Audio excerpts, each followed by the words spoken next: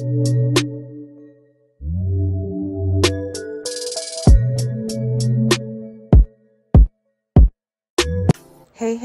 welcome back to my channel.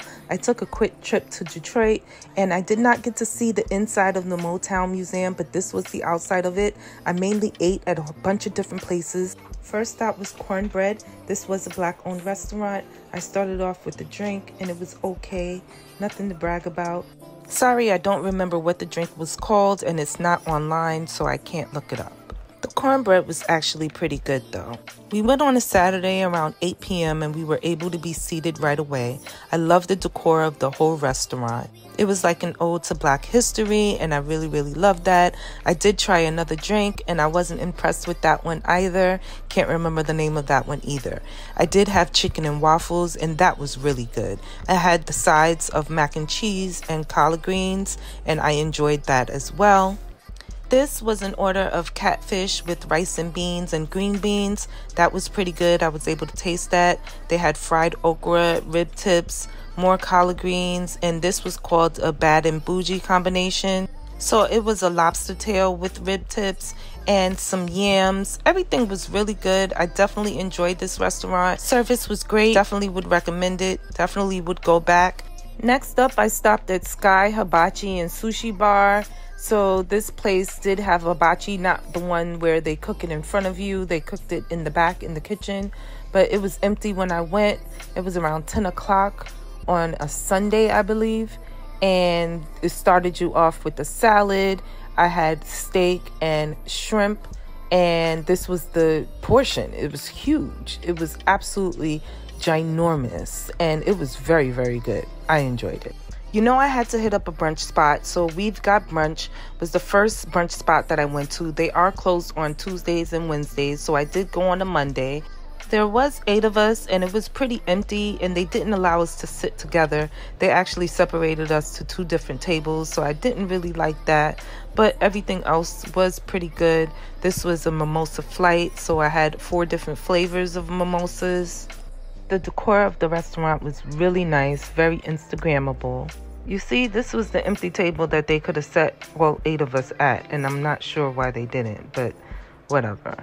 Anyway, I did enjoy my time there, and I did enjoy the food, so let's get into that. Of course, they had a chicken and waffle option. I didn't taste it, but it looked very good. This was the steak and eggs. This was a T-bone steak and egg dinner, and that looked amazing. I opted for the mini shrimp and grits. It was a mini, but it was plenty of food. My mom opted for the fish and grits. Both were very good. We've Got Brunch also happens to be another black-owned restaurant. Again, I did stop by the outside of the Motown Museum. It is closed on Mondays and Tuesdays, so keep that in mind. They did have music playing outside of it, so my mother enjoyed the little time that we were there. It really looks like a cool place. I would definitely go back to visit that. I did stop at Full Throttle Adrenaline Park. I went on a Monday night. Again, it was pretty empty. There was just so many things to do. The first thing that we did do was bumper cars, and we had a raceway that was almost all to ourselves, and that was really fun. I really enjoyed it. I did it with my son, and we were able to go around the course for 6 minutes about 3 or 4 times, so that was really enjoyable. We then did a VR game as well as an arcade game, so it was like a package. We paid, I think, $89 to do everything in the package, so it was pretty cool. Before going to the hotel that night, I did try to stop at a place called Gillies. It was a sports bar type of environment, but you do have to be 21 and up. My son is only 18. And they definitely carted us at the door, so we weren't able to go inside. Looked like a cute spot though. Sharazad was the last spot that I went to before leaving Detroit. I went there for brunch. It was an Arabian restaurant, and it was so dope inside. Very beautiful. This was the bread that they gave us with some garlic paste, and it was so good. They had all types of Arabian food on the menu, but they also had an American menu. So this was an omelet with some hash browns. This was some Fruity Pebble French toast. I also had a toasted almond French toast ordered. And everything was really enjoyable, really tasty, and the service was great.